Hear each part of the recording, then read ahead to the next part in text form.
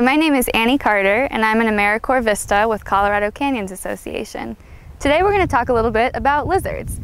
So out here in Dominguez Escalante National Conservation Area, you see two lizard species pretty frequently when it gets warm outside. The western fence lizard and the collared lizard. The western fence lizard is a really common species. You'll see them a lot.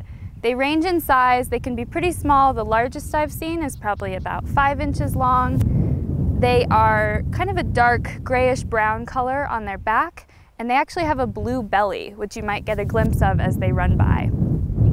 The other lizard species we see a lot is the collared lizard, and that is actually North America's only iguanid species, only native species, so they're related to iguanas. And they are a really vibrant color. They have sort of a yellow throat area, and then they're a bright greenish teal color along their back. They have spots, and they're usually a bit bigger than the fence lizard. So a third species of lizard that we have in western Colorado is the whiptail lizard. So this is about the same size as the collared lizard. It is brown on its arms and legs with yellow running down the middle of its back, and a long whip-like tail. That's how it gets its name. So you'll see them a lot on a nice, bright, warm, sunny day, and that's because lizards are ectotherms, which means that they need to get their body heat from an external source. So people, we actually make our own body heat.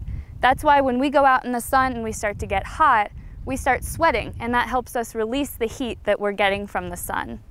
For lizards, they don't produce their own body heat, so they need to go lay on that hot rock, they need to soak up the warmth of the sun, and that gives them the energy they need to go run around and catch their food, escape predators.